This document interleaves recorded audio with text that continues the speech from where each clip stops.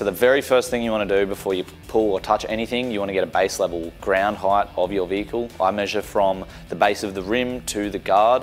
Obviously the guard heights are different front to rear. So if you want to get a rake height, you can measure sill front to rear if you want to get that level. But as a measurement first, before you put the car, before you lift it up, because you're going to lose those heights forever, get your heights between the bottom of the rim and the guard. So the next step from here is to jack the car up, and then you want to measure the droop. So again, from the bottom of the rim to the guard, and then you can measure how much stroke then the factory damper has versus the coilover you're going.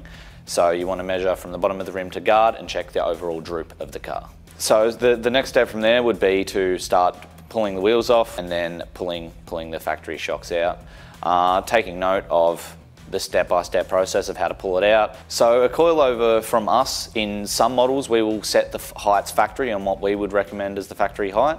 Otherwise, for most cars, because the spring rates are always changing, weights of the vehicles are always changing, we just have them set at a rough base height.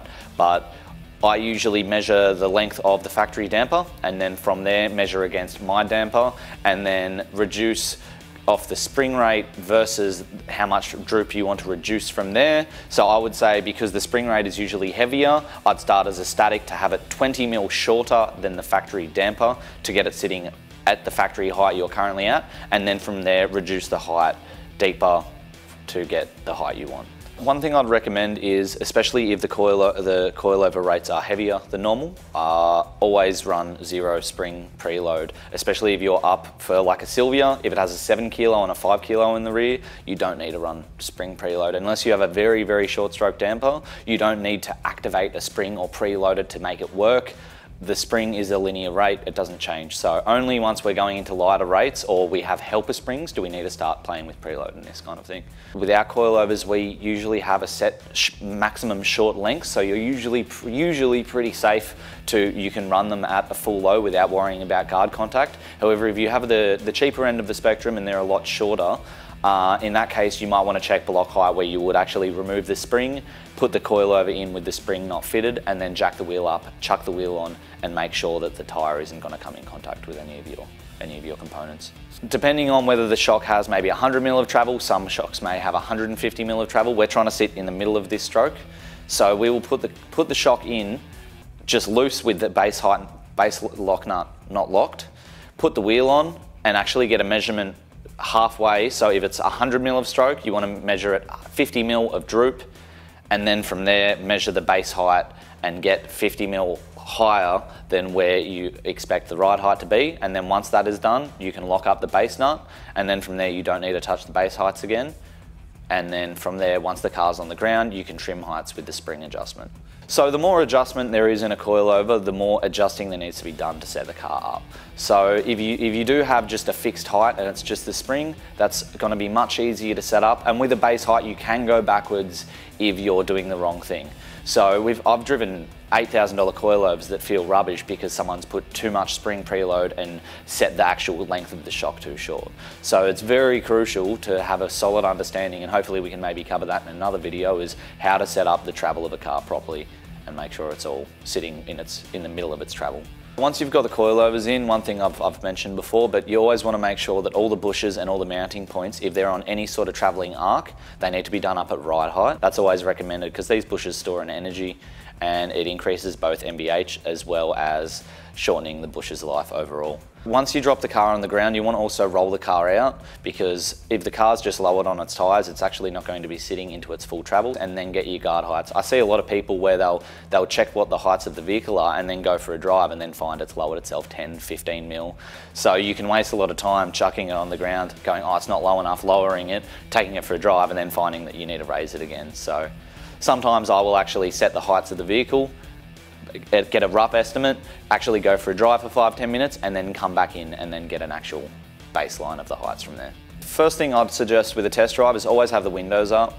You can hear a lot more of the chassis vibrations if the windows are up. It's a giant echo chamber sort of in the vehicle, so always drive with the windows up and pay attention for noises. The first thing, you don't go into your first corner trying to see just how fast it can go into the first corner with your new coilovers. Treat this as just a test run to make sure that you've done up all your links properly, that everything's tight, that your shocks are going to be working correctly.